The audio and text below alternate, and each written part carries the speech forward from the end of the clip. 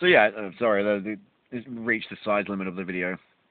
So when people fuck me over and that mutual respect and fair tidings, when I say bye to people, I don't say have a good day because for all I know that person might be a total cunt. When I meet someone I don't really know, I don't be like, oh, have a good one. I'm more like, fair tidings, and fair tidings means may the tide bring into you what you cast out to the sea, motherfucker. Whether that's good things, whether that's bad things, fair tidings means you just fucking get what you give.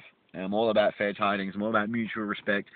And that means it goes both ways. How you treat me, that means that you've set the standard, the bar, the rules, you've changed the protocol for our fucking dealings and interactions.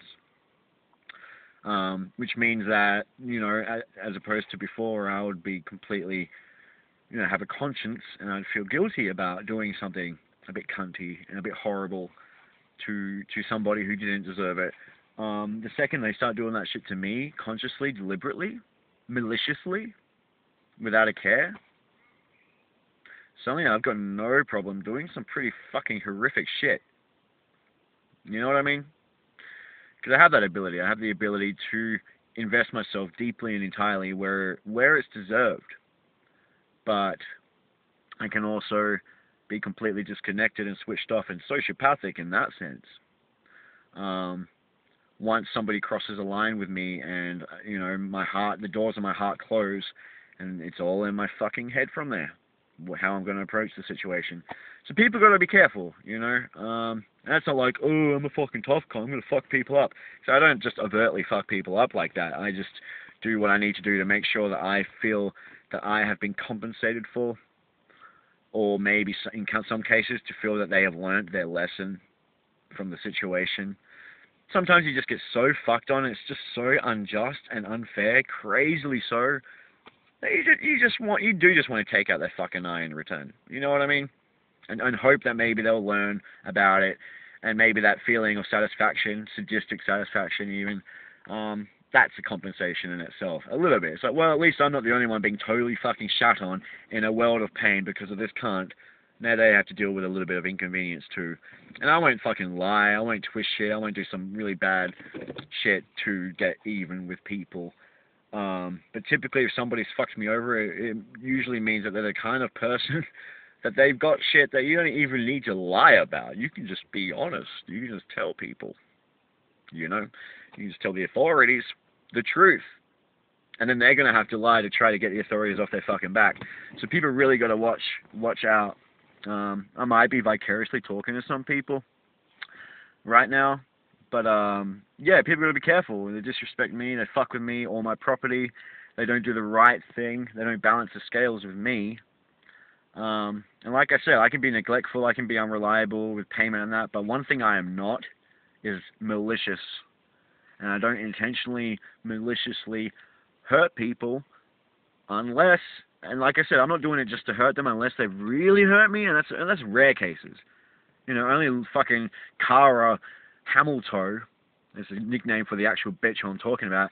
She's someone I would like to do some things to hurt her, to make life really hard for her, but it's just not worth the time, so I didn't, I'm not going to do it.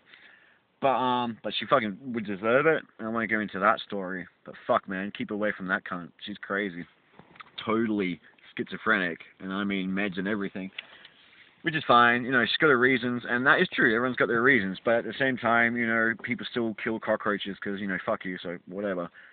So yeah, people got to be careful because they do things recklessly. They just focus on their business, on themselves, their self-absorption.